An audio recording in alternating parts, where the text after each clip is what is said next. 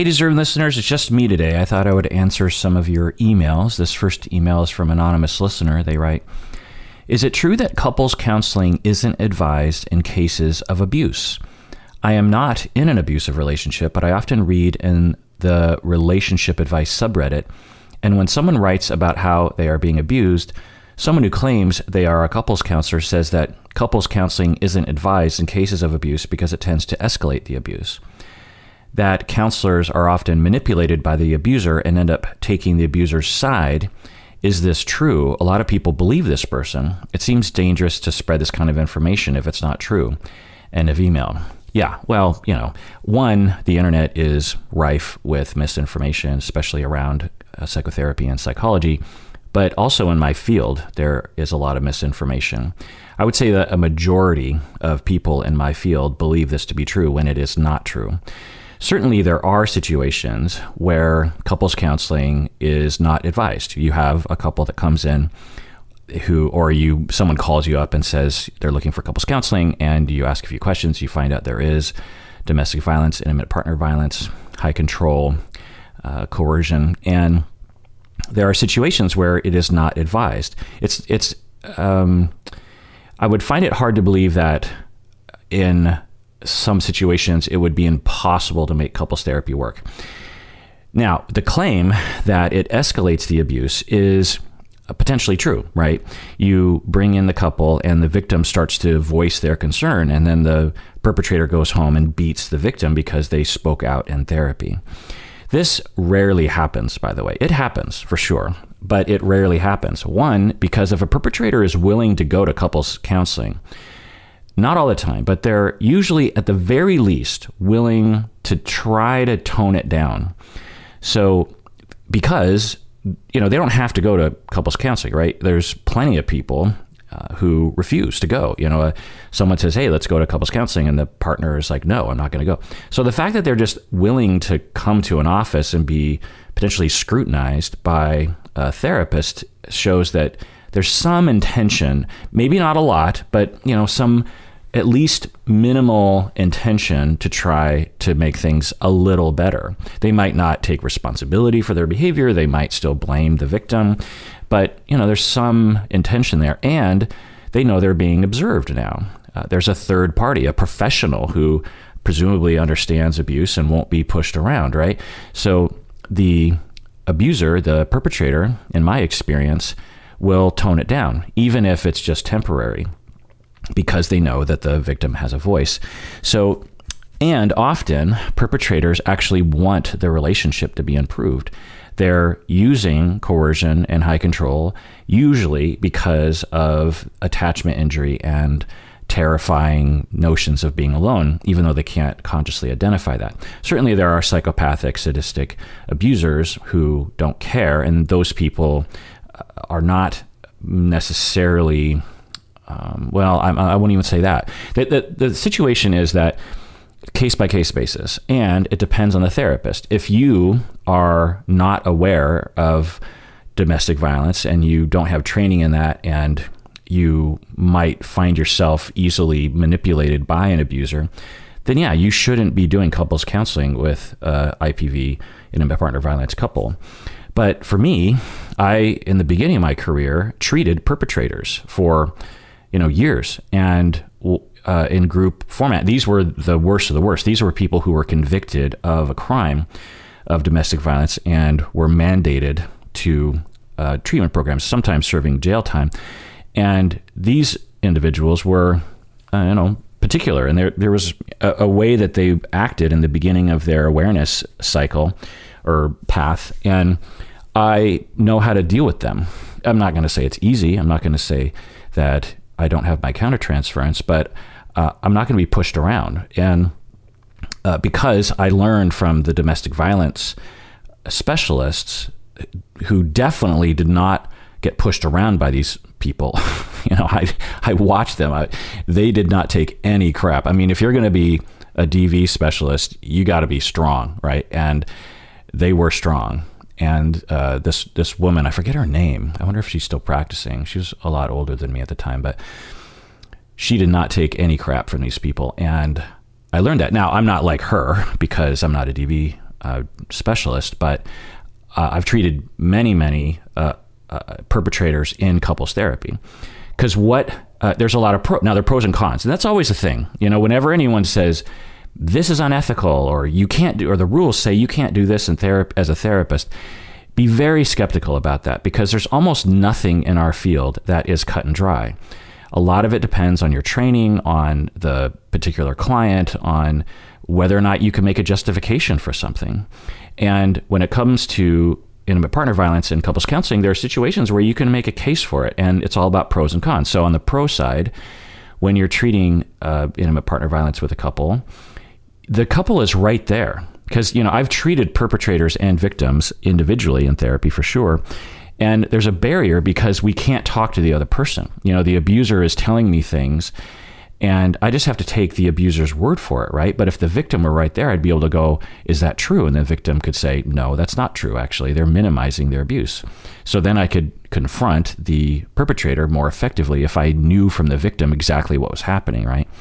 Also, the victim benefits because if I'm just talking to the victim alone, we can bolster their self-esteem, we can bolster their boundaries, we can bolster their right to feel safe, but they go home and the perpetrator is still perpetrating. Whereas if the victim tells me what's happening, and I can go right to the perpetrator and go like, okay, what's going on there? How did you get to that point? I'm going to tell you that's not okay. You can't intimidate people. You're injecting fear and terror into that person. It's not okay. It's okay to voice your concern. It's okay to talk about your feelings. It's not okay to intimidate other people.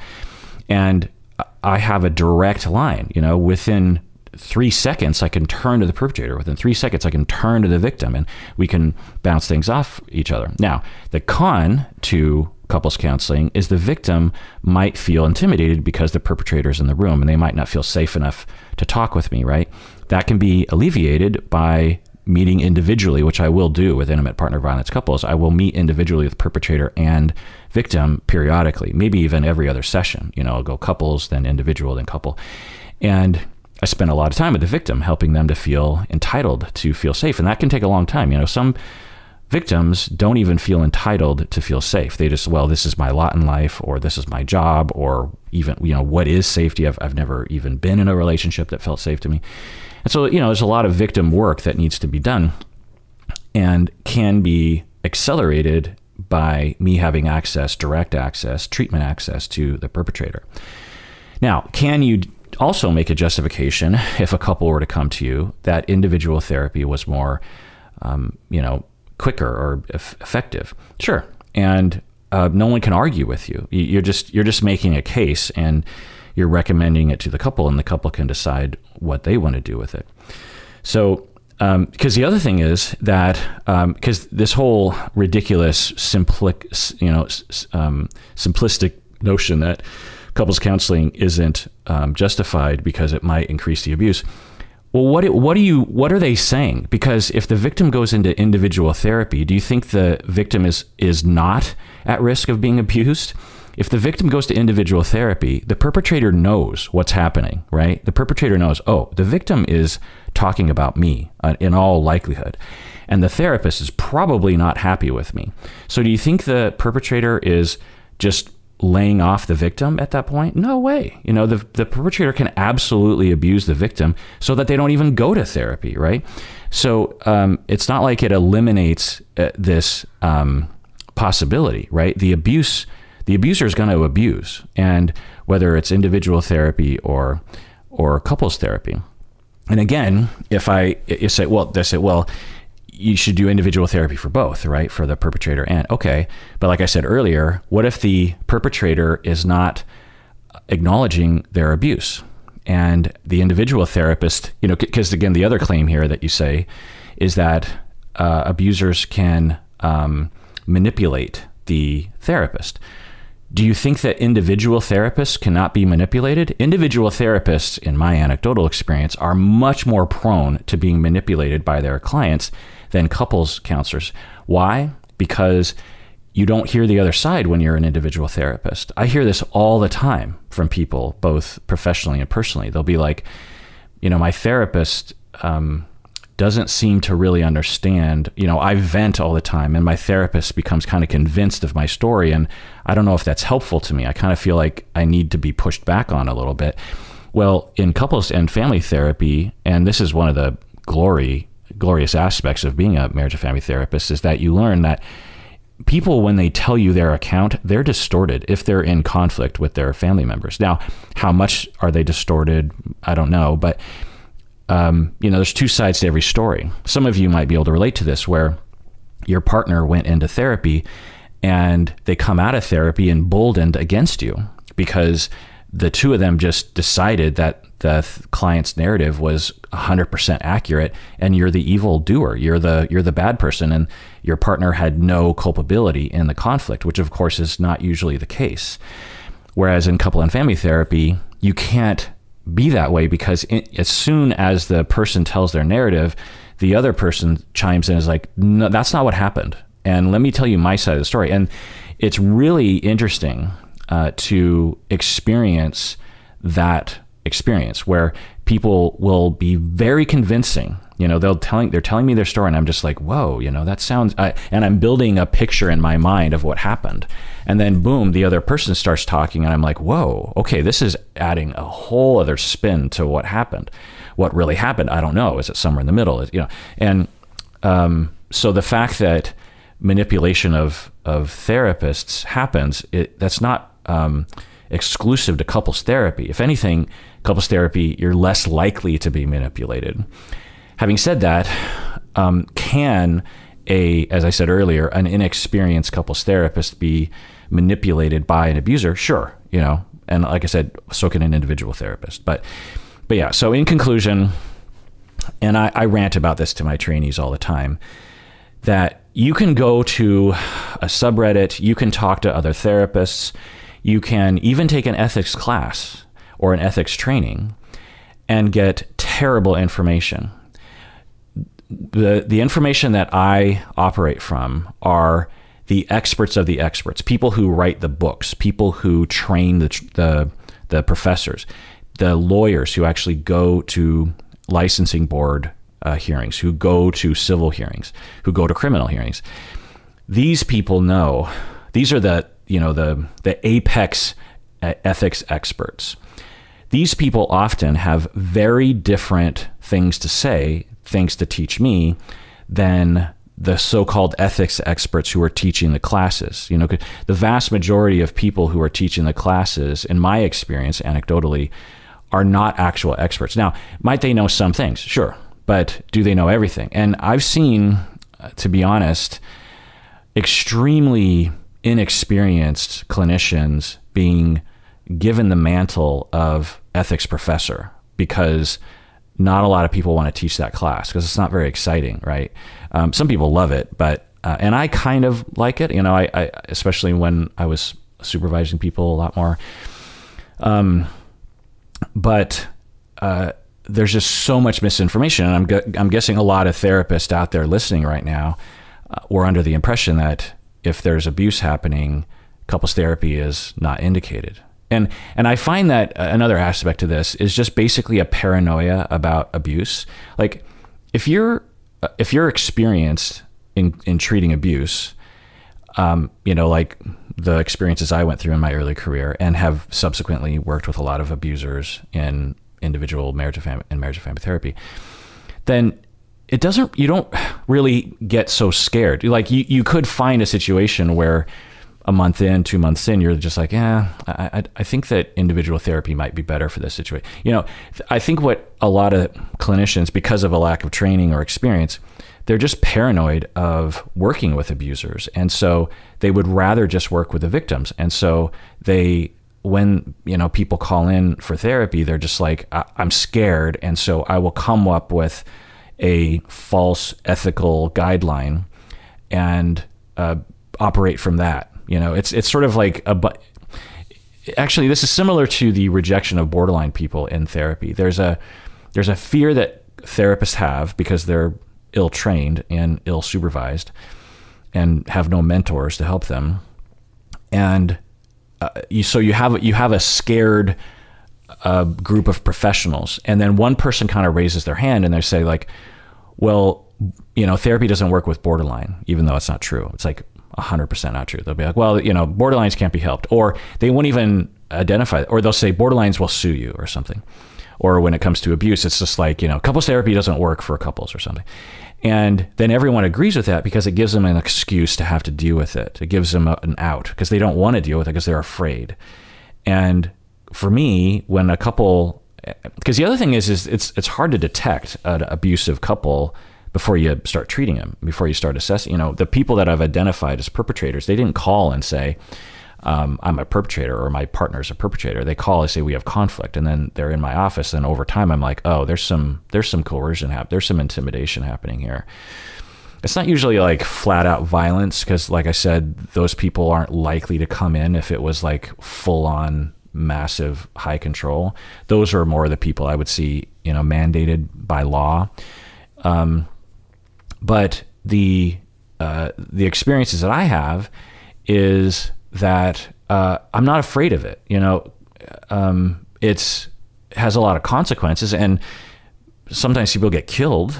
I had a colleague where this happened. A perpetrator killed his wife while they were in therapy, and his kid, by the way. I think it was actually a suicide as well. Anyway, and it happens. There's risk, but it's that's a rare occurrence, rare enough anyway that it doesn't really concern me.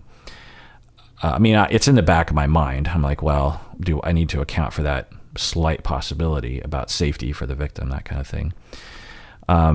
Now, having said all that, when I treat abusive people, abusive relationships, I spend a lot of time with the victim, helping them, again, as I said earlier, feel entitled, but also planning, getting a DV advocate involved, getting them connected with a shelter, telling them to call the police, telling the abuser that if this escalates, I'm instructing the two of you, particularly the victim, to call police. I might not use perpetrator-victim language. I might just use I might not label them at all.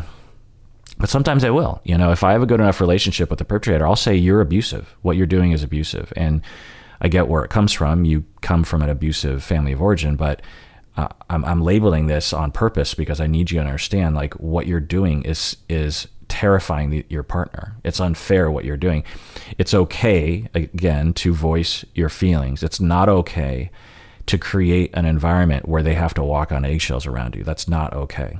Actually, before I go on to another email, I want to say this because I was actually kind of ranting with my students the other day about this, that I understand, if you're a clinician, how disheartening this is, because it's like, well, what are the rules? Tell me what to do. I'm a green therapist, and I don't have experience, and I don't have a mentor to guide me through. I just need to know what the rules are, because it will feel better. And I was like this too in the beginning of my career. Because I had this impression that there were certain rules, but then as time went on, I was like, I remember I always tell this story in ethics class when I was 26 years old. The professor said, there are situations where you can be sued if you, what was the situation? I think it was like a teenager using cocaine every day and tells you about it in individual therapy. And if you don't tell the parents that the kid, you don't have a relationship with the parents, but if you don't tell the parents and the kid overdoses on cocaine, even though the kid is above 13, Washington State, they have confidentiality. If you don't break that confidentiality as a safety measure to the parents, and the kid dies, the parents could sue you successfully for not telling them. If you tell the parents, the kid could sue you successfully for breaking confidentiality. And I remember saying, well, that's a problem. If a system doesn't have clear guidelines, imagine driving on the road and it's just like, well, a red light means stop and go. That's essentially what this is, right? And it was very upsetting. But years later, a much more what I would consider to be, apex expert told me, a lawyer, that it's not what you do, it's how you do it. So if you just take an action on your own and a bad consequence happens, then you're much more likely to be successfully sued or sanctioned because you didn't utilize proper procedure. Proper procedure is consultation, thought, documentation, maybe a little exploration. Like you talk with the teenager about, hey, I think I should tell your parents about your drug. And then you document all that effort that you put. If you don't tell the parents, you have to account for the danger that the kid is putting themselves through by doing a lot to try to convince them to stop using, or to tell their parents, or to go to a treatment program. And if you can, with that body of evidence, if the kid did die, that you did a lot, and it's all documented, and you consulted with outside people, and you talked, should I break confidentiality, and talk to the parents, and you talked it over, and ultimately, based on a number of factors, you decided not to break confidentiality and tell the parents, because of the following reasons. You thought that the kid was going to bust out of therapy if you broke confidentiality, and you thought, if I need to have this person have a tether to someone who they're talking to. There was some movement towards sobriety. They did, the child did admit that they had a problem, and we were heading in that direction. We did talk about the dangers of overdose and these kinds of things, and they understood that, and they were trying to, minimize those dangers. If the child dies and the parents sue you, you can counter with this body of evidence. And that's ethical. It's not what you do. It's the process and the documentation of that process that can be demonstrated when there's an inquiry. So if you are treating a couple who are experiencing intimate partner violence, and you have no documentation of consultation or thought or pros and cons, or efforts to try to help the victim feel heard, efforts to try to make sure that you're not siding with the perpetrator, if there's no documentation and something bad happens, then you could be successfully implicated as, negligent or unethical. Whereas if you do that and you document all your decision-making process, your consultation, the efforts you put into helping the victim feel safe, if you do all that and something bad happens and there's an inquiry, they're like, well, so it's not what you do. Sometimes it is what you do. But often it isn't. Often it's, if there's a dilemma, like, do I do this or do that? If you show your work and it's the standard of care in terms of what work you need to do to make that decision, then you're probably okay. And that's what lawyers will tell me. It's not what you do. And that is scary to novice therapists, because they're just like, wait, so everything, I could be sued for a lot of things, and also either direction I go. There's a lot of Y's in the road where I can be sued successfully either direction. That's scary, right? But the pro to that ambiguity and uncertainty is case by case basis. That, imagine if we just had this blanket rule that you cannot treat couples when there's an abuser in that couple. Well, it would really limit our options to apply what we believe to be the best treatment plan to a particular case. And it would be completely arbitrarily applied, because research shows that you can treat couples with intimate partner violence. Yeah, so this is a kind of a huge pet peeve of mine. And there are even experts in our field, in couples therapy, who will say that they never treat people when there's intimate partner violence. And I find it to just be kind of strange. It's like, because there are different degrees of intimate partner violence, right? We all have it in our head about like what a severe domestic violence relationship looks like, but there are people lower on the spectrum who have mild or moderate amounts of control and intimidation, who probably wouldn't be seen as a domestic violence couple because, there's no hitting involved, for example. But there are people who are basically on the spectrum of domestic violence. And so where's the line? There's a lot of people in that category, by the way. So, I don't know. It's a misunderstanding that I think and it's not just that one, right? There's so many other misunderstandings of ethics that I talk about sometimes in our field. And it's just really humiliating and embarrassing to be a part of a field that doesn't even understand itself. Because if you polled therapists, most of them, I'm guessing, would agree with this rigid misunderstanding of ethics regarding intimate partner violence and couples therapy. And that's embarrassing that I'm a part of a field that doesn't even understand what we're doing. There's so many examples of that, particularly as I get older and start just hearing from, emails people email in and hearing about other professors saying things. Or maybe I'm just getting intolerant of it. Like there's this one thing this pet peeve of mine that I would hear from students of mine that other professors would tell them about, like therapy techniques. There's this extremely simplistic course material thing that's taught to students that has to do with like how you're supposed to be as a therapist. For example, they'll say, never cross your arms as a therapist because that shows that you're closed off to your client. And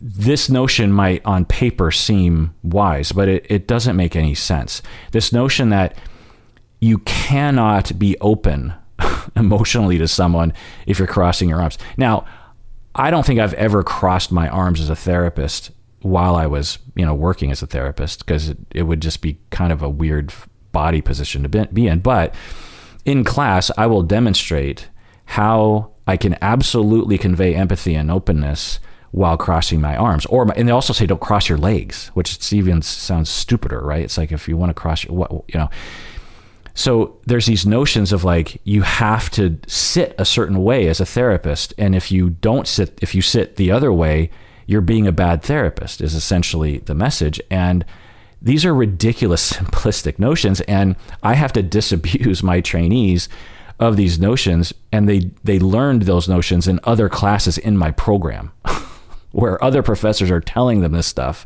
I don't know how prevalent it is today, but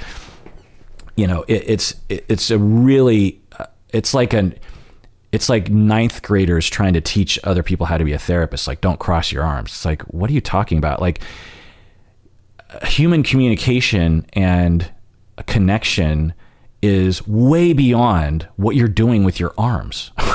Now, should you be aware of your body? Yes. Should you be aware of your body language? Absolutely. That's a big part of it. But these sort of blanket rules, there's all sorts of things like that, like how you're supposed to show empathy, how you're supposed to reflect emotions. There's certain phrases you're supposed to use. You're supposed to, take what they say and just repeat it. But, there's certain techniques. And again, they're guidelines and they're good ideas to sort of start with in terms of like, here's something to think about. But in terms of like, here's what you're supposed to do and here's what you're not supposed to do is ridiculous. It's like when people say like don't cry on a first date. And I'm like, well, what if both people want to cry? Plus, what's wrong with crying? It's fine. Crying, tears are fine. What if you're sad? What if you're happy and you cry at it? These notions of like, never talk about your ex on the first date. Sure. If you don't know, and you don't know if it's safe to talk about your ex or it's safe to cry, then maybe it's better to take the safer road on the first date until you get to know someone. But there's nothing inherently successful or, success enhancing about not talking about your ex and not crying on the first date. I'm sure there are plenty of cases where people cry and talk about their ex on the first date and they fall in love and they're fine. Even if it was a little awkward, it also could enhance a first date, right? Some people are looking for that. In fact, I've told people that. I've said, if someone goes on a first date with you and they cry and talk about their ex, that shows maturity. That shows differentiation. Not always, depending on how they talk about it. But to me, I would say that shows, especially if it's a dude, right? If a dude cries on the first date, like snatch that guy up for a second date, because that shows masculinity. That shows courage. That shows emotional awareness. And what's the alternative, right? I only want to date people who never cry and aren't vulnerable and don't talk about authentic, real things and fake their way through the first 5 dates. Like, okay, if that's what you're into. But the point is, it's like, why are there these rules that we put on things that don't make any sense? Well, we're trying to make order out of chaos. Being a therapist is just like one of the most chaotic I've been in this profession for 25 years. I still don't really know what I'm doing. I'm exaggerating. I feel pretty confident, but I don't have a grasp on being a therapist. That's for sure. It's not like I go through my sessions with my clients feeling 100% sure of what's happening all the time, and it's not like when I look back on a session, I don't see like, I wonder if I shouldn't have done that, or I wonder if I should have gone down that road. It's such a chaotic thing. There's so many options. There's billions upon billions of options that can occur in one session. And you as a therapist have to choose one option, even if it is quote unquote just listening. And there's different kinds of listening. It's, what exactly do you emphasize as you listen? How do you listen? And so it's a chaotic endeavor. And so we're trying to make order out of chaos. And so we make rules, and it makes us feel better, but it's simplistic. All right, we're back from the break. This next email is from a patron from Europe. She says, that's how she refers to herself, patron from Europe. She says, I'm histrionic. Why does attention from a man in another relationship matter to me that much? I really wish there was more information on histrionic personality disorder. It seems like you are the only person on the internet who explained the nature of it. Simply listening to you talking about histrionic made me feel better. I feel like I'm wasting my youth and my life focusing on things that matter only to my ego, my looks, my persona, whether people find me beautiful and hot. I simply lure all these men, and as soon as I receive their adoration, I sabotage any form of emotional closeness. Then I'm left with never-ending emptiness and regret. And the funniest part is I'm a virgin. It extremely contradicts my persona, and people find it hard to believe. Recently, I had my first kiss with a man who was cheating on his long-term partner. It's hard for me to admit that the fact he told me he's taken made me probably want him more. I seduced him just by looking at him across the restaurant, and later that night, things escalated quickly. I obviously knew he didn't really know me. He's much older and basically was treating me like a doll. But his desperation that night, all the things he was telling me, were just like a histrionic dream. I've never seen a man that desperate for me. He even took me to his hotel room and made me promise him that we'd meet the next day. We didn't meet the next day because he realized that he had to detach for the reasons of infidelity, and had to figure out how to get rid of my lipstick stains all over his white shirt. He went back to his country, and I didn't care, truly. But with time, I started to romanticize the whole thing and miss him. But that's not the end. After that memorable night, his best friend messaged me and confessed his love at first sight as well. And I have been chatting with him just to feed my narcissistic supply. My therapist says I have traits of both histrionic and narcissistic. The situation is one big mess. I don't know how to forget and how to stop chatting and manipulating that other guy just for that shallow short-term satisfaction. I can't even count how many men tried to pursue me within the last month, but I don't care about them. I know I have other traits other than my hot body. I know that I'm a good person. My friends truly like me. I have many talents I should focus on, but I simply can't. I feel so lost. I only want to feel the love I felt that night with that married man. And even if he cared for my looks only, he still cared and made me feel in the center of his attention like the only girl that mattered. My dad throughout my whole life didn't give me as much attention as that man did. End of email. Yeah. Well, first off, patron from Europe, you're extremely self-aware and you're in therapy with a therapist that seems to get it. So you're doing really good. And these, this disorder, as you know from my deep dive, it's schema-based, and internalization, introject-based, meaning that it takes a lot of corrective experiences to correct for. And you really kind of hit it on the head, the nail on the head with the last sentence. My dad throughout my whole life didn't give me as much attention as that man did, meaning that I think what you're meaning is that that man in one night gave me more attention than my dad gave me my entire life. And that's the experience of the histrionic person. And you also, mentioned narcissistic supply.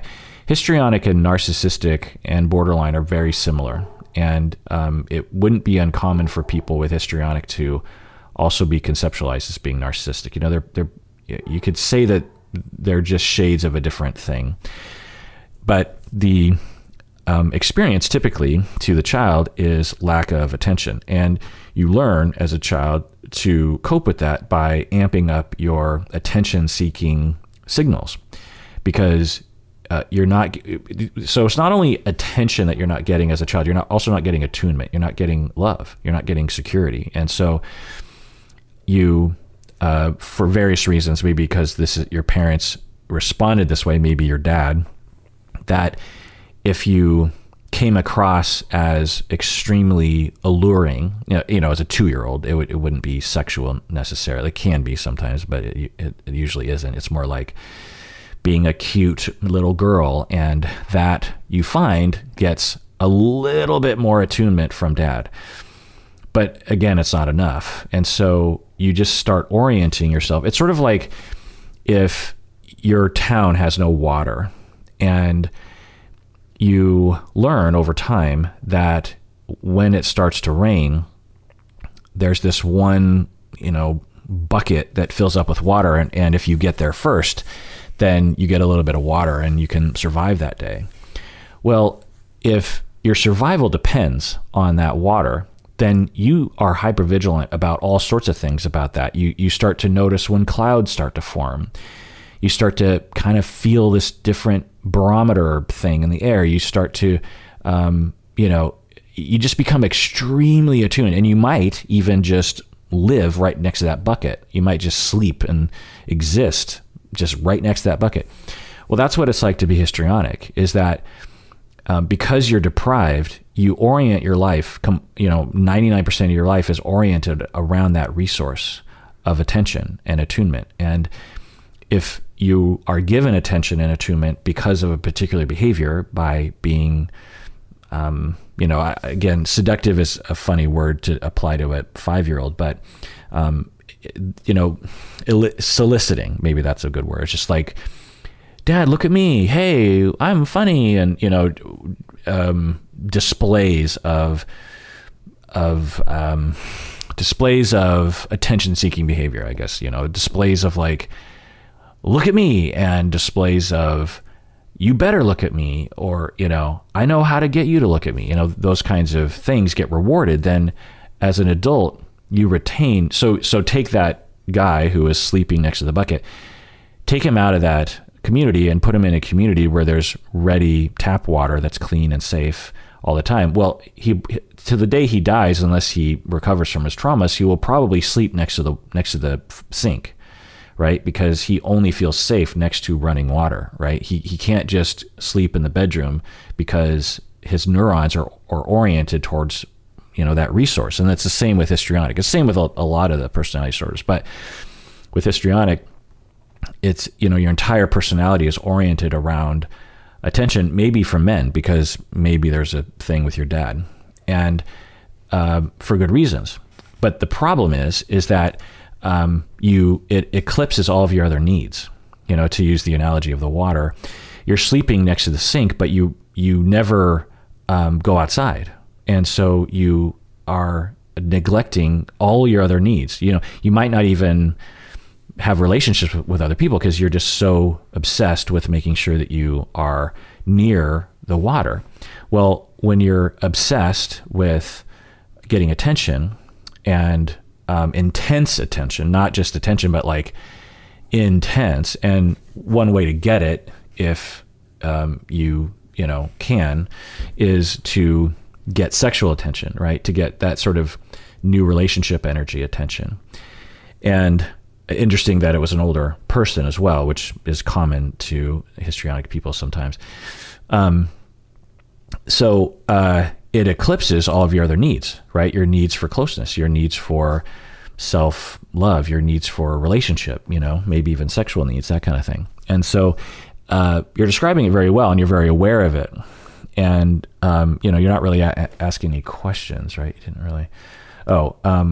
Why does attention from a man in another relationship matter to me that much? Okay, well, I think I answered. And I feel like you know that, you know, from the way you're writing.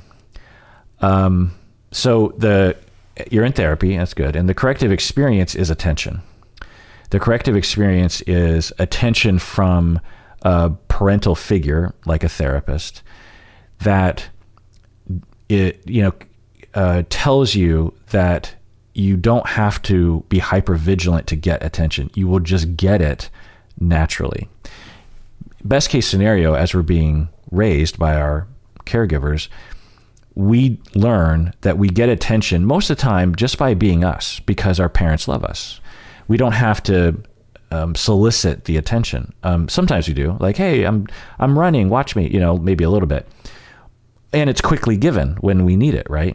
So we don't have to sleep next to the water fountain. We can venture away and the water will still be there. We can not pay attention to getting attention, and we will get attention. So in therapy, if your therapist gives you sufficient attention, a therapeutic attention, not sexual attention, which actually can be a problem. Sometimes people like you, patron from Europe, can cause, or elicit or trigger erotic countertransference in a therapist that they have to deal with. Now, good therapists know how to deal with that, right? But anyway, so with enough corrective experience of attention that you don't have to work for, that you just get for just being you, the more you don't have to be hypervigilant to get attention. The more you just learn that attention will just happen naturally, and I don't have to constantly seek this like addictive high of someone being like in love with me, because that's the other thing about this that I would focus on, which is that when we are two, we don't want our parents to just kind of know us. We want our parents to completely know us. We want our parents there all the time, and they usually are. When we're 12 to 14 months, in best case scenario, your parents are there a lot, and or at least your set of caregivers, maybe there's a babysitter or nanny involved or something, but you have this constant unconditional supply of narcissism. Children are narcissistic. It's all about them, and that's okay, right? And so what the thing that you're looking for is a version of that, and the way to get it, perhaps given your situation, the fastest way to get it is to find someone to fall deeply in lust with you or deeply in love with you. You were saying that he treated you like a doll, and there was some issue that he was working out, some commensurate issue in his life that he needed that, and was apparently self-destructing. And so you could draw the analogy that in that moment he was treating you, if you just get rid of the sexual component of it, but you retain the physical, sensual, because parents are physically sensual with children, not sexual, right? But there's a lot of cuddling and holding and breastfeeding and sleeping together. There's a lot of skin on skin contact with parents and children optimally. And an approximation of that as an adult is a intense in love infatuation experience, right? And so the fastest way to get to emulate what you're seeking for as a corrective experience is often through these obsessive, desperate older men, and it fulfills your need for a second, which is good. It's a little bit of corrective experience. The problem is that it locks in this type of relationship as your only way of getting that kind of need met. Now, you might be asking, how can I possibly engineer that with my therapist? Because we can't cuddle, they're not going to fall in love with me. They're not going to call me in the middle of the night because they're obsessed with me. That's what I'm looking for. Yes, but it's the slow road, right? You just got to keep at it and really absorb it. It takes a long time to rid yourself or to heal from and recover from the traumas that generate histrionic. It takes a lot of time. And so as you're in therapy, do your best to internalize the attention that you're getting.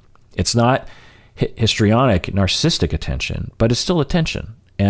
But it's safe and it's steady and it's consistent and it's unconditional, right? Your therapist is unconditionally I guess you have to pay him, but aside from that, they're paying attention to you and they're into it. Their soul, heart, mind, body, and soul are paying attention to you, and it's much more sustainable, this kind of attention. Now, if you can engineer that, it sounds like you have friends, right? You say, my friends truly like me. Same. Try to, because what histrionic people will do sometimes is the kind of attention you were getting from the fella at the restaurant, it registers more than when you're getting attention from your friends. It's like it doesn't register. And so part of it is making sure that you register it. Sometimes you can consciously make sure that your soul and your psyche really registers the attention as unconditional and satisfying, satiating, if that makes any sense. All right, this next email is from an anonymous listener. They say, is there anything you can do to help yourself with avoidant personality disorder? After listening to your podcast, I'm 99% certain that I have avoidant personality disorder, and it's been a struggle since I was a child. I've been to multiple therapists, and nothing has helped because I've been misunderstood and misdiagnosed with social phobia. It seems like none of the therapists I've gone to even know that avoidant personality disorder exists, since it's not that talked about and under-researched. So since most therapists can't help, what can you do as self-help? End of email. Yeah, well, the first thing I'll say is that as another embarrassment about my field is that I would say on average, most therapists do not understand most of the personality disorders, even though they're clearly discussed in the DSM, which every therapist should understand forward and backwards. I blame this on training programs. I blame it on our culture, as an industry. There's even a movement away from personality disorders, which I find to be just like, what? Like, if you have another system for describing personality, fine. But there are people who don't even think about personality. They're just like, they consider it to be pseudoscience. And it's like, no, it's a model that is extremely helpful and seems to be quite accurate to people's lives.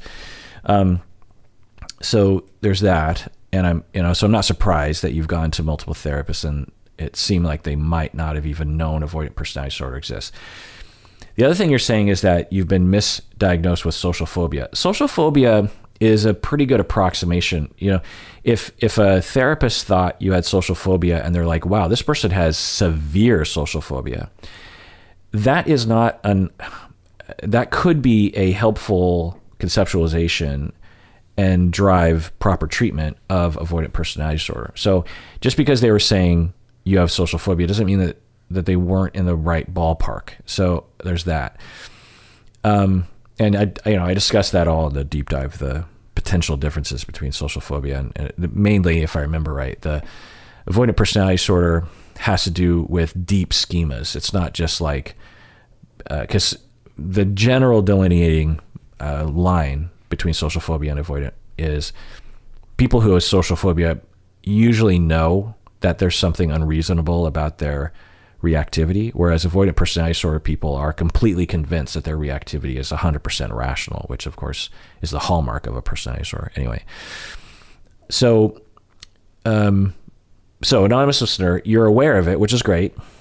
You've been to therapy, which is great, and you're saying, I give up. Well, I wouldn't give up. This could be, I don't know, a part of your avoidance to avoid therapy, that you're just like, I give up. It's very common for people with avoidant personality disorder to avoid therapy because it's scary. It's a social endeavor to be in therapy. And so you might just be looking for an excuse to give in to your distortion. So I would continue to seek a therapist. The other thing I would do is I would just call 10 therapists and say, do you know about avoidant personality disorder?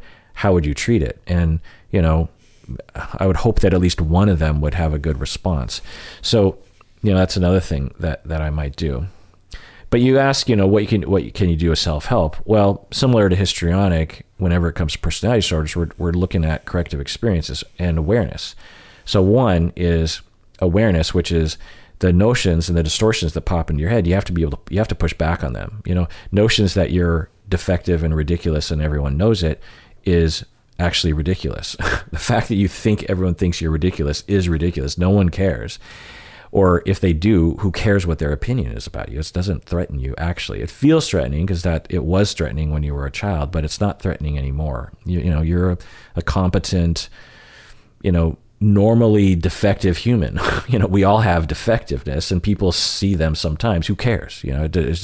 But that's hard to convince oneself, but you have to push back. So that's part of the awareness. And the other part is corrective experiences, which heal the generating factors that lead to us having to push back in the first place, which involves people treating us, people close to us, i.e. a therapist and others, that we are not defective, that we are good, that we're competent, that we're okay as we are. We don't have to trick people into liking us. We don't have to hide our deficiencies. It's okay. We're okay as we are. And that can only be really internalized through a relationship that really demonstrates that. So that's the self-help: awareness, pushing back, and corrective experiences.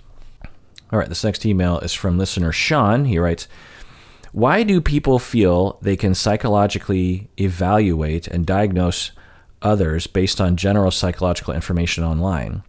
Do you feel the general psychological advice given in social media does more good or harm? Many people try to diagnose and assess others remotely as well as themselves without professional consultation. End of email. Yeah, I kind of was talking about this earlier. Even among clinicians, I'll hear clinicians saying ridiculous things online sometimes. And, maybe they think I'm ridiculous. I'm guessing many do. And I guess that's the opinion-based nature of our field, I guess. But yeah, I guess I'm used to it.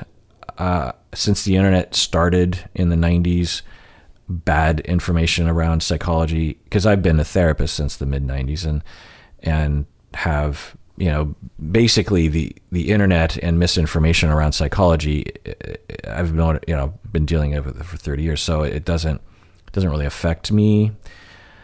And that's part of the reason why I decided to make a podcast myself. It wasn't the main reason, but it was one of the reasons, which is that, look, if you as a therapist or a professional are seeing misinformation online and you're not doing anything about it, then you're part of the problem. Now, not everyone can, create a YouTube channel or a podcast, but it's, as an industry, if we're not doing something to counteract the misinformation online, then as an industry, we're part of the problem. We can't just say, well, I don't want to do it, or I don't understand how to use the internet.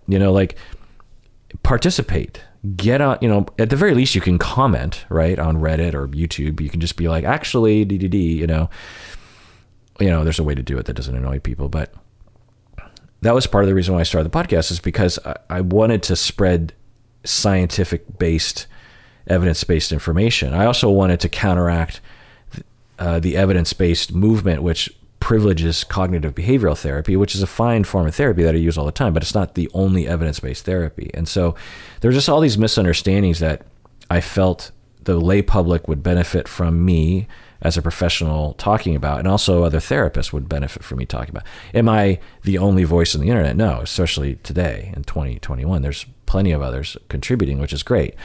In the beginning, there were not. When I started this podcast, so let me just, I talked about this before, and as time goes on, this fact is more and more absurd to me. When I started this podcast in 2008, there were 3 other psychology podcasts in the world. Now, maybe there were some in other languages that I couldn't, decipher, but there's a chance that there weren't. Because, psychology is a pretty big focus in the Western world, English-speaking world, and podcasts in 2008 were primarily, dominated by English-speaking podcasts. So in terms of, at the very least, I'll tell you that in the English-speaking world, there were only 3 other psychology podcasts, and only one of them still exists, which is Dr. Dave's podcast, The Shrink is In, I think it's called. I've been listening to it since, I think, 2005 when he started or something. But I was the 4th psychology podcast. Today, there's got to be a million, I don't know, tens of thousands of psychology podcasts. Maybe not like straight up psychology, but like psychology. There's a lot of psychology adjacent, like there's psychology of film podcasts and psychology of sports podcasts, so there's all these ancillary psychology podcasts as well.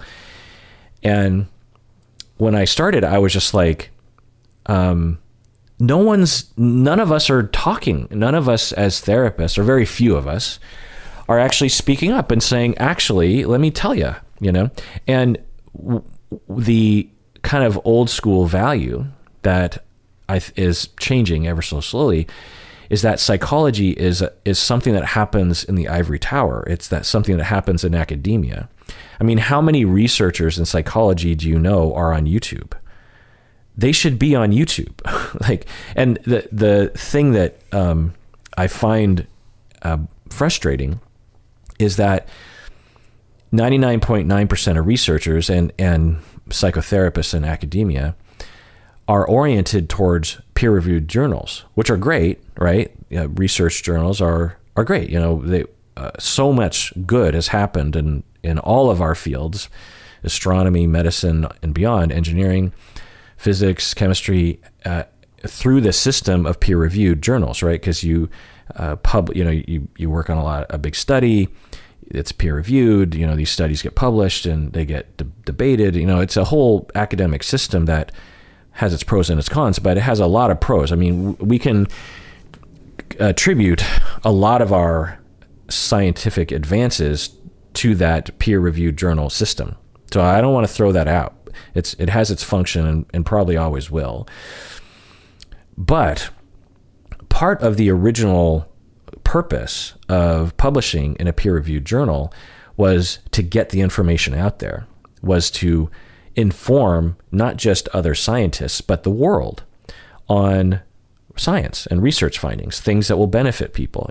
Someone does a research study on something about one's diet, and when they're doing that research, I'll tell you, they hope the public will read those things. The public does not read peer-reviewed journals. They don't. They just don't. A few people do, but many clinicians don't even read peer-reviewed journals in my experience. So if as scientists and clinicians, we want to get information out there, we have to orient a portion of our efforts towards the media that humans actually use, not peer-reviewed journals all the time. Again, let's do that. Let's continue. But if we're trying to communicate with the public, if you truly want to help people, which a lot of scientists do, they want to provide a finding, like in psychology, it's like, we found that mindfulness helps, da-da-da. Okay, peer-reviewed journal, do a study that's important, to demonstrate the science and to figure all that out, contribute to the body of science. But then you got to communicate to the public. And if you go through a journalist, a lot of times the journalists have no idea how to write about this stuff, and they misinform the public. They'll exaggerate the title. This is why there's all these ridiculous articles written on like Psychology Today and stuff. And when you actually look at the research, you're just like, you're exaggerating that finding. Because journalists don't know what they're talking about, because they're not clinicians, they're not scientists. And to be a science journalist requires you to have a pretty high science literacy and skepticism and critical thinking. Whereas, and most journalists don't have that, anecdotally. So at least some of us in our industry have to be, creators of our own content, where we control the content, where we control the headlines, we control what's being told to the public. Because if we have that ability, if we have that journalistic content creating ability, which, it's a skill, it's not something you're just born with, then it gives us the greatest chance as an industry to inform the public and benefit the public. There are so many people that I work with who are doing fantastic research and work. And I'll talk with them, and they'll be telling me about this and that, and I'll just be like, oh my God, like, you are doing amazing work. And I'll say, how are you sharing this with the public? And they'll be like, huh? Or they'll say, oh, I do CEUs, I do continuing education, education classes. And I'll be like, well, how many people come? And they were like, oh, I got like 8 people to come last time. I'm like, 8 people, and other clinicians, right? It's like, what you're doing needs to be told to everyone. not only other clinicians, and not only clinicians in our profession in marriage and family therapy, but you got to share it with everyone, and it has to be told to the public. And this is an important thing that a lot of people have a misunderstanding of. And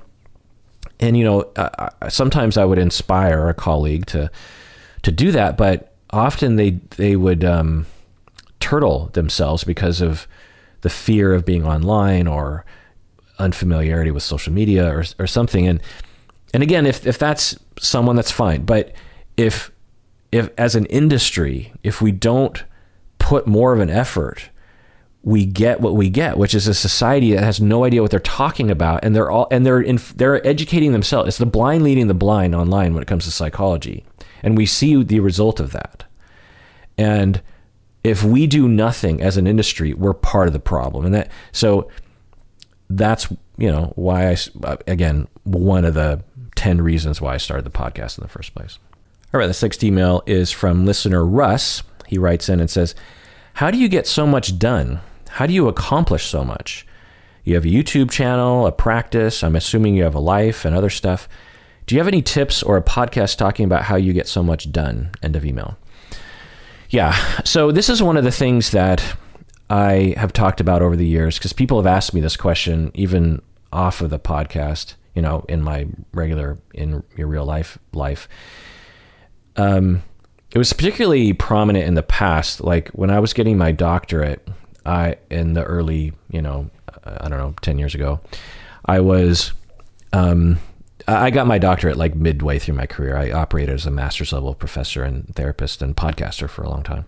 Then I got my doctorate. Anyway, I got my doctorate and was actually going really fast through the program. Like I was taking, more classes than was recommended. So I was really overloading myself with that. And getting a doctorate is, in psychology is extremely time consuming, as I'm sure y'all know. And a doctorate in psychology, to become a psychologist, there are multiple internships. You have a dissertation. It's not just classes, it's all this other stuff. And it was very time consuming. At the same time, I was a full-time professor at Antioch. At the same time, I was doing a podcast. At the same time, I was in a band and we were playing regularly. And I was the main leader of the band. I wrote all the music and, did all the bookings and all the organization. And I also had a practice. It's a part-time practice, but, a fair amount of clients, maybe, 10 clients a week or something. And I also had a supervision practice, where I was supervising post-grad people, maybe 5 to 10 people. And I had a life, I socialized a lot actually back then. It was pre-pandemic when I was younger and had a lot of younger friends. And so how do you do all those things? Well, I have a whole deep dive on time management. You can listen to that. And I detail a lot of it there, but I'll just, say that I physically have a lot of energy. I used to. I'm getting older now. I'm 50, and so I find myself actually not getting as much done these days because I feel like back before when I had tons of energy, people would say like, you seem to be constantly like doing something.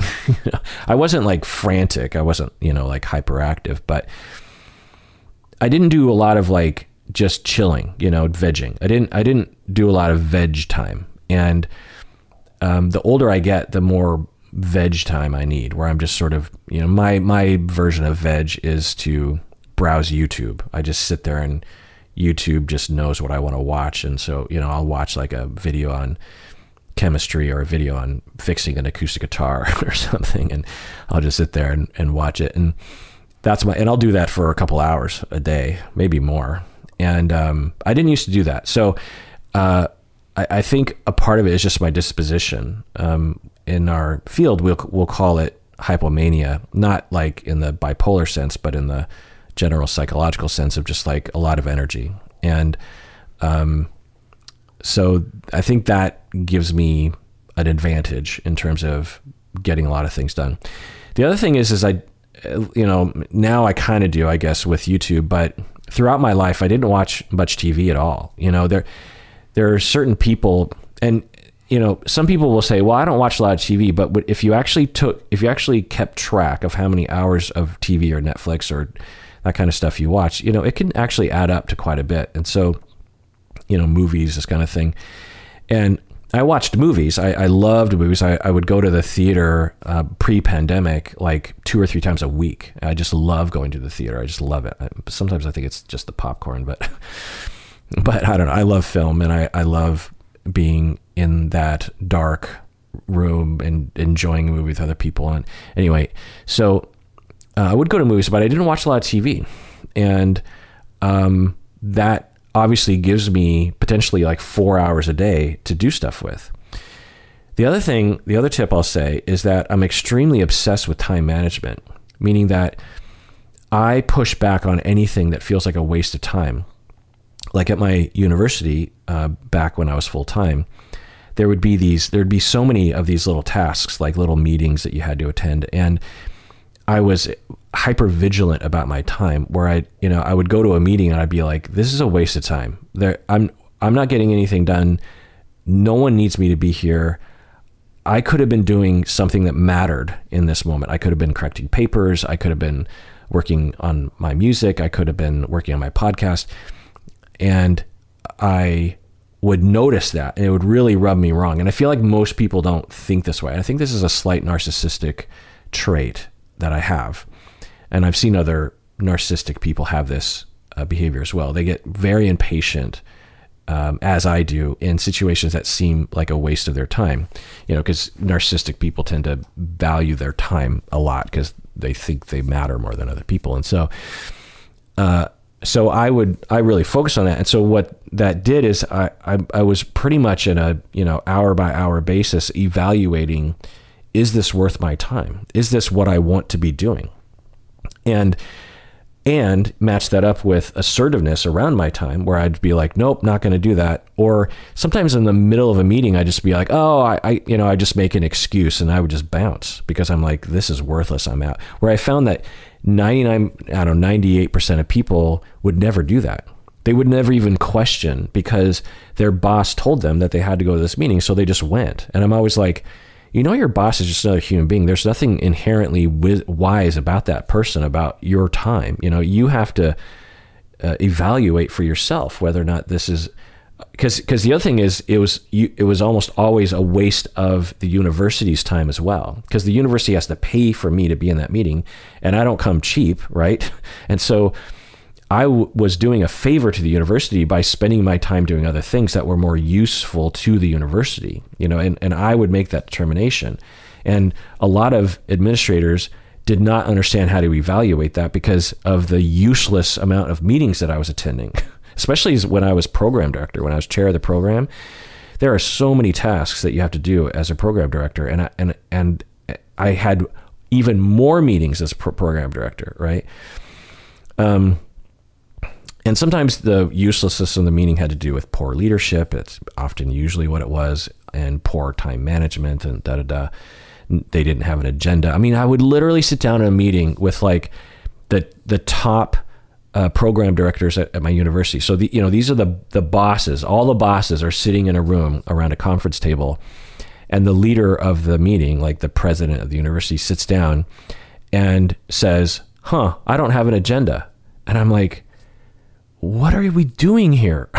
Like, you're not my friends. We're not socializing. We're not hanging out. This is in the middle of the day when all of us have better things to do than staring at each other across a conference room trying to please the president by just sitting here and saying, I'm here, I'm a good employee. Like, so that's another thing, is getting precious about your own time and pushing back. The other thing that I would do for time management is I spend a fair amount of time planning my day. In the morning, I think, okay, I'm going to do this, I'm going to do that. And I'm trying to organize and optimize my time. Like, for instance, right now, I'll tell you, it's Thanksgiving morning. And, I have to head out to my family's house, my aunt's house in a little bit. And this morning, I made spam musubi for Thanksgiving, and I posted a little video on Instagram about it, if maybe you saw it. And then I was done, and I felt like I got done early with making the Spam musubi. And I was like, okay, I've got a couple hours before I got to head out. And I think what most people would do is they'd be like, well, I can't do something productive. It's Thanksgiving morning. I've got to do something, else, or I have to head out in a couple hours. I can't get started on a project, that involves thinking like a podcast. Whereas for me, I'm like, ooh, I have 2 hours. I can, record an episode. Something I've been wanting to do for a few weeks actually is to answer these emails. And so I quickly, I think, divert myself from like, this is a family day to, ooh, I have 2 hours. I'll do something productive for work, for the podcast. And the podcast rarely feels like work to me, by the way. But that's just an example of like me obsessively optimizing my time, where I'm like, okay, I have these amount of things that I want to get done this week. I have these amount of things I want to get done this month. How can I cram everything in so that things move very quickly? Maybe it's the Japanese in me or something, like being regimented about time and organization. The other thing that I'll say is that because my parents raised me well enough, I'm in pretty good connection with my needs and the purpose of my life. And I've been in the flow, people like the podcast, like right now, I'm not working at this right now. I'm in my flow. I don't have to concentrate on being a podcaster. I don't have to force myself. Nothing's really distracting me. And I'm just rambling, right? And I'm in the zone. At least I don't know if it's pleasing or helpful to people when I'm in the zone, but I feel like I'm in the flow right now. I don't have to work at what I'm doing. And when I'm in the zone, I can get so much more done, and I want to do it, right? And how do I get in the zone? Well, I get in the zone because I'm doing something that I know is congruent with my goals in life. I know that my ultimate goal is to try to make the world a better place, and a primary vector for that satisfaction of my life purpose is through the podcast. So I've also practiced being a podcast for 13 plus years. And so I can very quickly shift to that mode of being a podcaster in the middle of Thanksgiving Day, in the morning. And so, what am I saying? What I'm saying is that a lot of people, I find, will say, there's so many things I want to get done, but I just never get them done. And I'll ask them, well, what's your purpose in life? And they'll be like, I don't know what you're talking about. I'm like, well, when you think about the things you're doing in the day, why do you do them? Why do you even have that plan? And I feel like a lot of people, due to lack of attunement growing up, or just a lack of orientation in our society in this way, because we're mainly capitalistic, materialistic, that people don't think about, why am I even on this planet? What am I doing here? And that can take years to develop, by the way. But once you really establish that, like, I am on this planet to raise happy, healthy children. I'm on this planet to have a happy life. I'm on this planet to spend time in nature. I'm on this planet to change the politics of climate change or something. Once you really discover what that is, which can, for some people, take years. So if you're not in connection with that, like, don't be demoralized if you can't immediately come up with that. There's a path. You have to get in connection with your emotions and your needs and explore, and have other people that will help you explore that.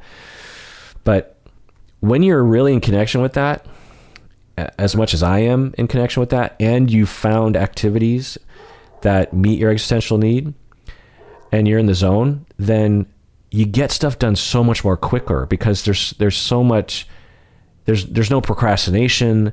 There's no like, there's no resistance, I guess, is the thing. And you can get a lot done, so with my life, I care about my podcast. I care about being a professor. I care about my clients. I care about my family. I care about my house. So, when I'm doing chores around the house, that's another thing that I try to optimize the time for. I try to figure out, like, okay, how I need to do these things. I need to do my laundry. I need to do this. What's the fastest way to do it? The other thing that I'll say is that I listen to a lot of podcasts, right? So it's another kind of, you could consider that another activity that I do. And I listen to podcasts when I'm doing the laundry or when I'm just walking to the mailbox. You know, I'm always double tasking, you know, not in the annoying way, like where I'm neglecting all the tasks. You know, it's like, doesn't take much concentration to do the laundry, but I'm listening to a fascinating podcast. And sometimes I'm learning things, you know, that enhance my ability to be a podcaster. It's like, oh, I'm absorbing information that I can kind of integrate into my knowledge base so that I can become a better podcaster. So, you know, there's just a lot of things but it takes premeditation. You know, there's a lot of, I'm obsessed with it. You know, when I get the groceries from the grocery store, I spend like 15 seconds staring at the bags in my car, figuring out how can I do this in the least amount of trips to the kitchen, which probably doesn't matter that much in the long run. Let me give you a small example of this, just to tell you how oriented I am towards time management and saving time so I can use my time in the way that I want to use it. When I was 16 years old, I, you know, correctly predicted that I would be signing my name thousands upon thousands of times throughout my entire life. And I was signing my name in this long form cursive, Kirk Honda. And I'm not I don't have very good penmanship, so it's kind of a struggle to do that. And I thought, because I observed my mom signing check after check after check, and she has beautiful writing. And I just thought, I could probably save like maybe a week of time if by the end of my life, if I had a faster signature. And so I multitasked by sitting in class in high school, and, you know, must have been an easy class that I didn't really need to pay attention to much, or I was bored out of my mind. So I spent, I don't know, a week or so experimenting with different ways of signing my name. And I landed on one that is extremely hard to replicate, but also is only like 3 strokes. It's 1, 2, 3. It's just 3 lines essentially. But the way that they're organized, it's hard to replicate. And it's my initials. It's K. You'd have to see it, but it looks like just this kind of like chaotic mess, but if you look closely, it's a K, a J, and an H, and they're all overlapping. It's kind of like a logo, if you will. But anyway, at the age of 16, I was like, how can I save time on signing? Because, you know, once you establish your signature, you're kind of set. You know, if you put your signature on your license, you know, sometimes that's what they look at when you're comparing your signature. Is it how, you know, your signature, you can't just midlife like change your signature. It's kind of hard to do. And so, and I at 16 said, I'm going to start with the right signature. So I do this with a lot of things. You know, there's a lot of things where I'm like, okay, how can I set up my life so that I don't waste my time? There's so many little things where an investment of time now will save me 10 times the amount of time in the future. I'm a very weird person in that way. I don't know anyone else who is like that as much as I am. And another thing is that I have a lot of goals in life. You know, like one of the things that, and again, I think it's an orientation toward the goals that I have that other people might not be as obsessed with. Like, I think everyone has goals, but I'm like kind of obsessed with my goals. Like one of the goals that I've had for a long time with the podcast is there's so many deep dives I want to do. And now that I'm 50, I'm like, well, I'm kind of on the downward slide of my life and in terms of longevity. And I calculated one time that all the, you know, deep dives that I wanted to do, and given how long it takes to research and produce, that I was probably only going to be able to accomplish half of the deep dives I wanted to do, which was really sad to me. I'm like, there's all these, and I'm sure there are, you know, more deep dives that I haven't even thought of that I want to do. And I'll die before I get to all the deep dives I want to do. And that bums me out. Okay. Like once a month, I'm like, fuck, like I'm going to die before I do all the podcast episodes I want to do. Like, I feel like that's a particular obsessive time orientation that most people don't have. So, the fact that I quote unquote accomplish a lot, I think has to do with that orientation towards time management that I'm really just kind of scratching it. And as I say it all out loud, it just sounds ridiculous. I'm imagining to some of you, you're just like, my God, you're obsessed. That just sounds very tiring. And I'll say it's not particularly tiring. Like I'm not sitting, it's a little bit of attention. I feel more attention than I feel like, because my observation of other people is that, they wake up and they're just kind of like surviving minute to minute, and then, and they're reactive to like what's happening around them. And they might even, they also don't necessarily value their own time as much as I narcissistically do. And then at the end of the day, they're like kind of tired, and then they just veg in front of the TV for 5 hours and they go to bed and it just starts all over again. Right. And at no point do they think, is this how I want to be spending my life? Whereas I do that literally every day. Like literally every day I'm like, is this how I want to be spending my life? Am I creating a pattern of who I want to be? And is this pattern ultimately going to help me, meet my overarching goals in life? I don't think about it every day in that way, but so what I'll say is that the pro to me being oriented this way is, I tend to get a lot done. The con is that I'm probably not stopping and smelling the roses enough. I'm probably too project oriented, too achievement oriented. I don't know. So for those of you who don't watch my YouTube channel, I'm guessing there's at least some of you, if not a lot of you. I have 17, I put out 14 videos a week. I publish 2 reaction videos a day.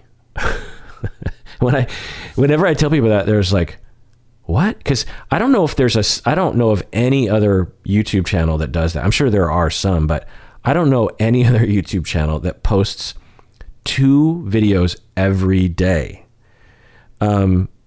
Primarily because that's what the YouTube audience wants. Like for some of you who don't watch my YouTube channel, you're just like, what? 2 a day? That's, they're shorter. They're like 20 minutes, but, so I probably am working too much. I'm probably not, me recording this episode on Thanksgiving Day, like maybe I could have taken the day off and just sort of smell the roses. But, to be honest, I'm not a smell the roses, but roses are great and I'll smell them, but I like to do these things. That's why I finally just accepted the fact that when I go on vacation, because most people, their ideal vacation is Hawaii. They're on the beach and they're just chilling. I don't have any desire to do that. It's fine. I see why other people like it, and certainly there are times when I'll do that. I'll just kind of relax in the sun or something. But pretty quickly I'm like, let's do something. At the very least, like reading a book, right? Like, okay, at least I entertained myself in that way, or I worked on this I don't know.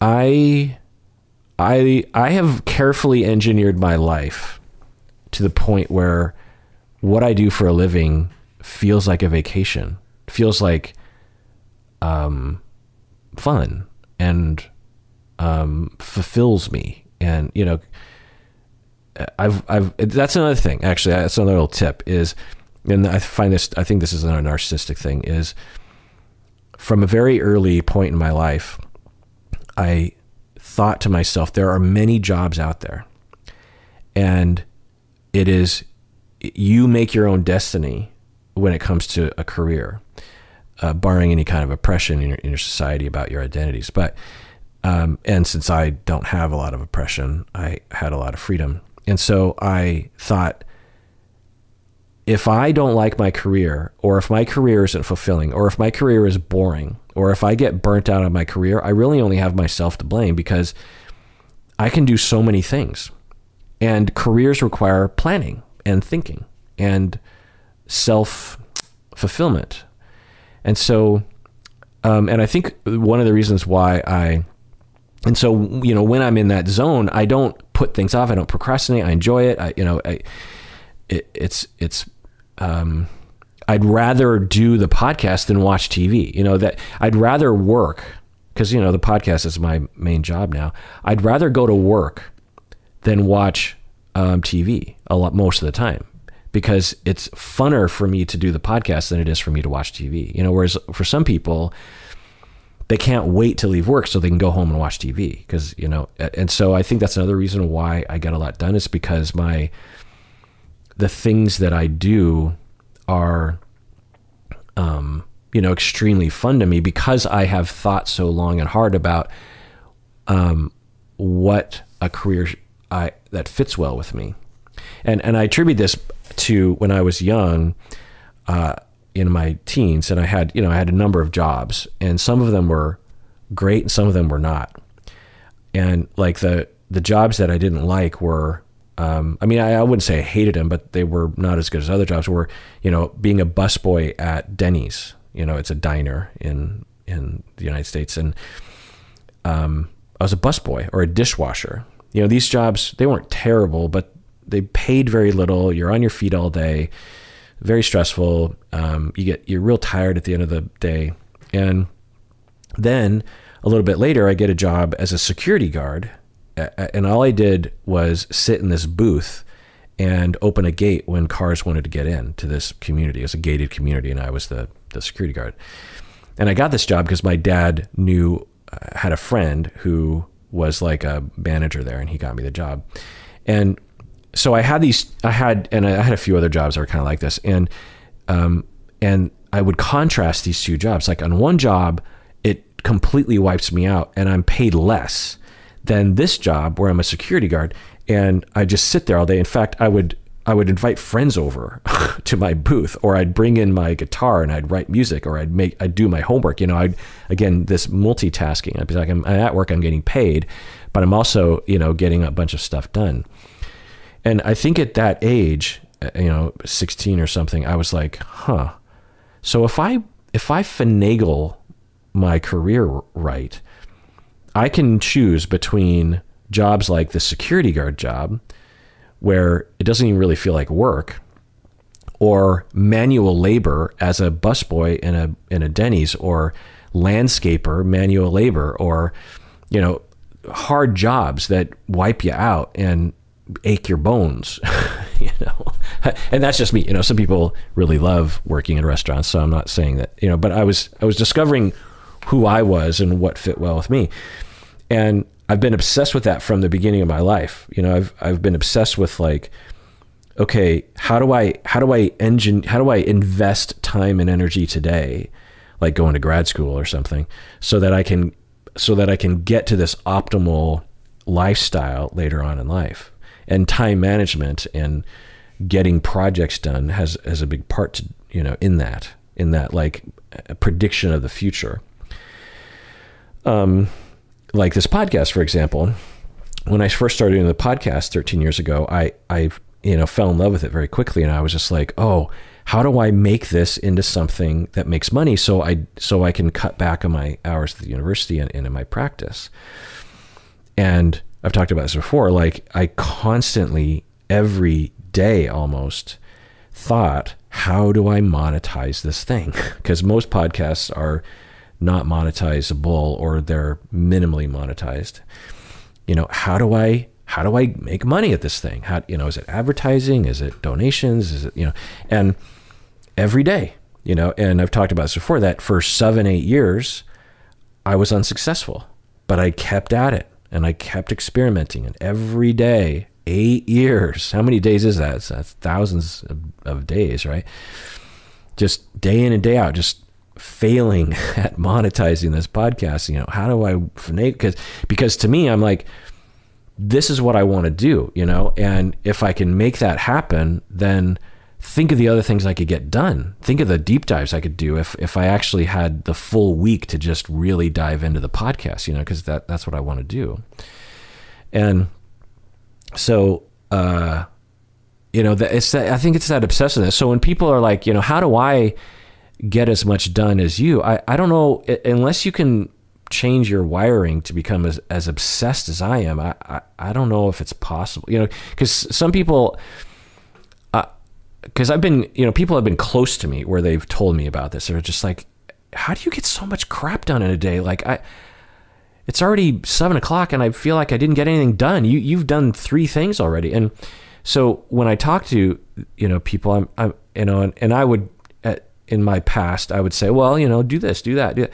And over time, I just learned that for most people, they just like to veg, and that's okay. And I would tell people that. I'd just be like, look, maybe you're deprioritized, or you're shaming yourself for liking to veg. Maybe vegging is a project that you get done in a day. Maybe that's a big part of your life, and that's okay.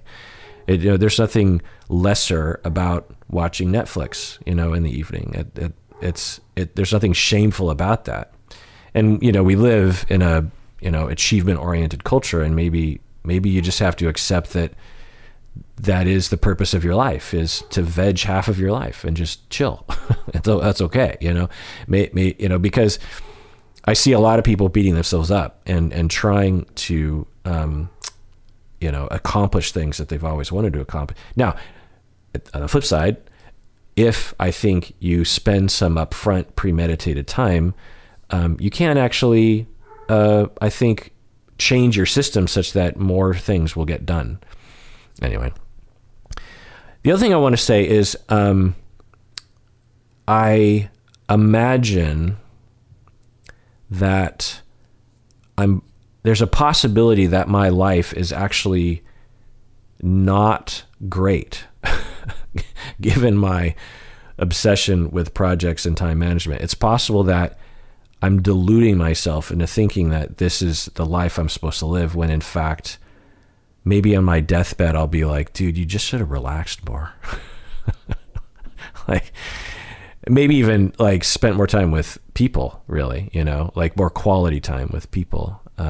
So I'm not saying that what I'm doing is what's good in life, even though that might be kind of coming across. I do try to think about that, but it's possible I'm deluding myself. It's possible I'm chasing some dragon that, isn't conducive to happiness or the meaning of my life or something. So I'm just answering the question, like, how do I get so much done? Anyway, I feel like I talk about this too much, honestly. But I think I like talking about it.